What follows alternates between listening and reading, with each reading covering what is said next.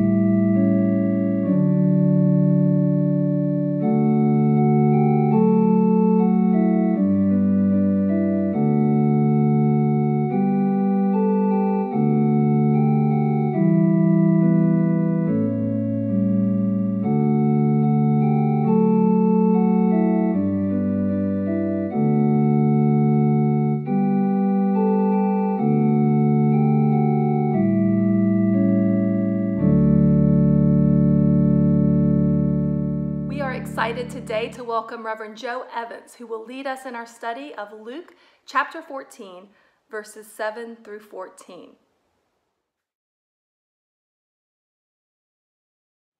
Good afternoon. I'm honored to be with you this Thursday for Thursday Bible Study, and I'm very grateful that Reverend Cassie Waits invited me to lead today. Cassie's dynamic leadership during this time has really kept a lot of us going, has kept a lot of programs going, while some of us on the church staff were just anxiously waiting for the day when we'd be able to meet together in person. Cassie has been busy launching studies like this one to make sure that we can all stay connected as this quarantine stretches out. We have a countercultural parable before us today from the Gospel of Luke. But before I read it, I'd like to tell you a story, and then I'd like to pray. How often it is that we are upside down in how we think about status and social position. I heard a story once about a group of medical students who were being given a tour of a hospital from the chair of the surgery department. And the first thing he did was he took them into the operating room, and he introduced them to a man named Marco who cleaned the operating room. After every surgery, Marco cleaned the operating room, and so the chief of surgery introduced the class to Marco and said, you know, that this is Marco. He has 3 kids at home. He has been working here for 25 years. Because of him, we're able to perform surgeries in a sanitary environment. I'm very honored that you all get to meet Marco this afternoon. And then they went on with the tour of the hospital. They saw everything. They saw the other operating rooms. They saw the waiting room. They saw the ER, etc., etc. Then they came back to where they started the tour, and the chief of surgery said, I only have one question for you now. Can you tell me, who here can tell me the name of the man who cleans the operating room? And none of the medical students were able to answer the chief of surgery's question. And I think that's because so often we think in terms of, we are backwards about who we think is important and who we think is insignificant. But during this time of quarantine, it becomes clear how dependent on so many people we truly are. How dependent we are on the man who collects the garbage from the curb. What would we do if that person weren't able to come to work? Who would we be? Where would we be if not for the men and women who stock grocery store shelves? And yet, do we know any of their names? Do we acknowledge their significance in our lives? So I believe it is very often that we fail to see who we are most dependent on for success in life. But before we read a parable that's about maybe about some of these subjects, let us pray. Almighty God, in the ancient words of Scripture, help us to hear some eternal truth.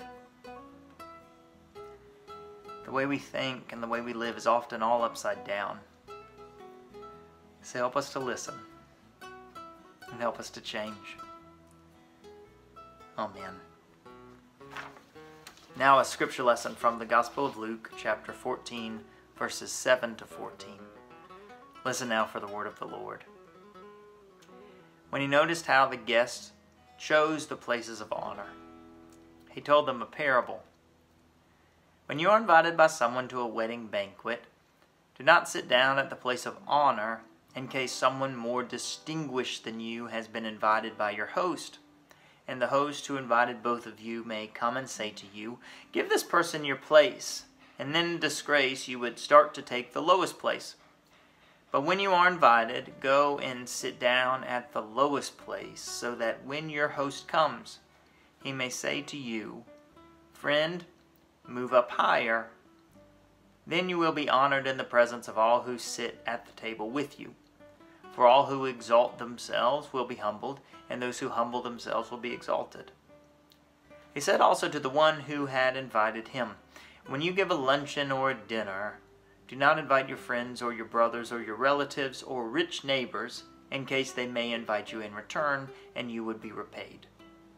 But when you give a banquet, invite the poor, the crippled, the lame, and the blind, and you will be blessed, because they cannot repay you, for you will be repaid at the resurrection of the righteous."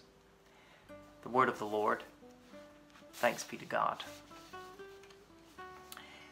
Again, just as we did last Thursday, we have a parable here with multiple characters. So let's take a moment and think about each of the characters in this parable. At least in the first part of the parable, as Jesus is describing the setting of a wedding banquet. Can you imagine how embarrassing it would be to get caught at the table reserved for the bridal party or someone else? At a wedding party there are reserved seats.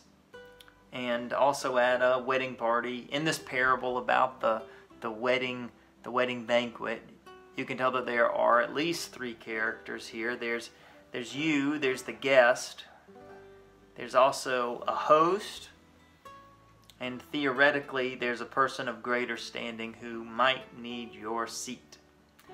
When you think about what it's like to be the guest, you're probably thinking as a guest, well, do I have on the right clothes? Am I wearing the right stuff? Do I have on a nice enough tuxedo? Did I bring the right gift?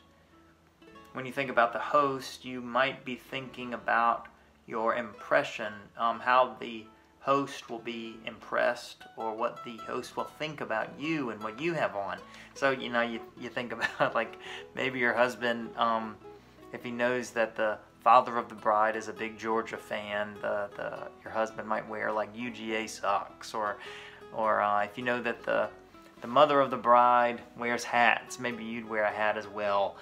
There are all kinds of ways that you might try to impress your host. But always, or maybe not always, but certainly in the case of this parable, there is the chance that there will be a person of greater standing who might show up later and will need your seat. What I think this parable pushes us to understand is the character or standing of ourselves and the character of our hosts. What the parable pushes us to ask is who am I? Do I know who I am? And do I know who my host is and what will impress my host? So first, who are we and what is our standing? I think that's a really hard question to answer, because we don't usually know ourselves very well, or if we think we do, then we're probably wrong. Certainly that's been the case for me in my life. I remember vividly the one time I made the all-star team in youth baseball, and I was on the all-star team. We played at Custer Park. I don't know if any of you remember where Custer Park. I think the baseball field's been torn down and it's been replaced with a really nice facility now. But back then it was a baseball field and we played there. And when I made the All-Star team, my dad, who had been my coach, was no longer my coach because the All-Star team had like the All-Star coach. And I had never met this person before, and he said to me at the first game, as you watch the game progress, if you see a player on the field who you are better than, just let me know and I'll pull that teammate from the game and you can go in and take his place. So I was watching the game, trying to do what the coach told me, but I was never so confident in my ability that I ever said to the coach, "Hey coach, that guy at shortstop, I'm better than him, take him out and let me go in." And instead I just sat the bench the whole time.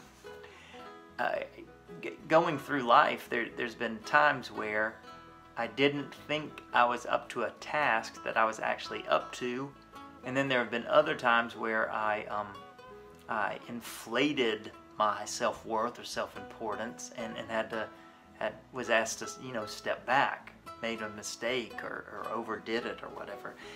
Who are we, and what is our status? We don't always know who we are. And so we Christians have been told to listen to God who can tell us who we are. So that's why I always end the service the same way.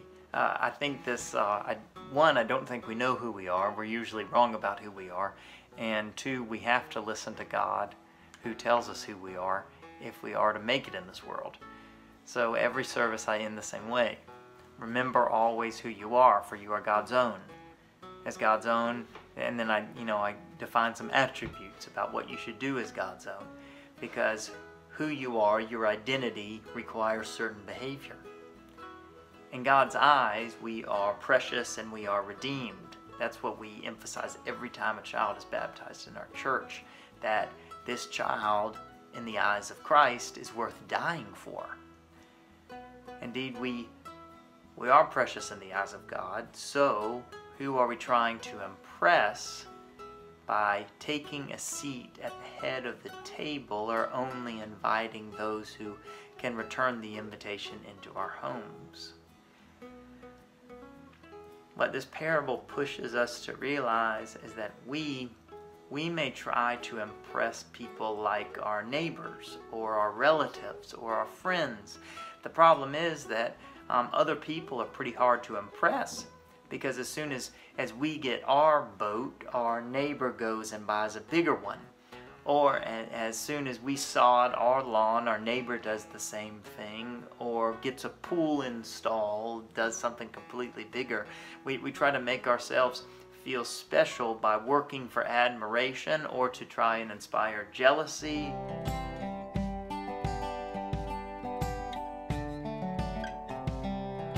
And the question we must ask, led by this parable, is what is going to impress the host?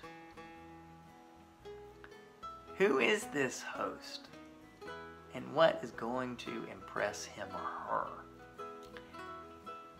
Think back to the chief of surgery who only wanted the students to know the name of the man who cleaned the operating room.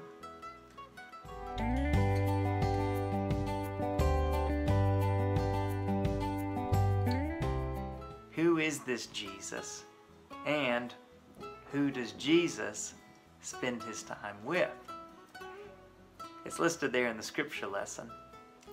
The poor, the crippled, the lame, the blind.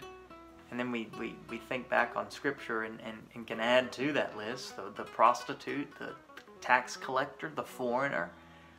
The question for us is, if we know that association with the likes of these impresses Jesus, then who, with our behavior and our associations, are we trying to impress? One final thought is this. Remember who you are, for you are God's own, and as God's own, you should act how you are supposed to act, how God tells you to act. With compassion, kindness, humility, and patience, bearing with each other and forgiving each other just as the Lord has forgiven you. But above all else, clothe yourselves with love, which binds everything together. The question that this parable makes me ask myself, and that I believe this parable, the question that I believe this parable demands that you ask yourself, is simply this. By your behavior, are you living in such a way that's trying to gain the approval of the world, or the approval of the one who has conquered all, redeemed us, and shown us how to live?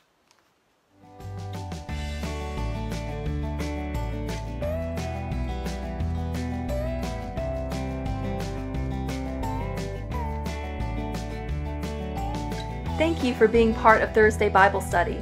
Until next time, may the Lord bless you, be gracious to you, and give you peace.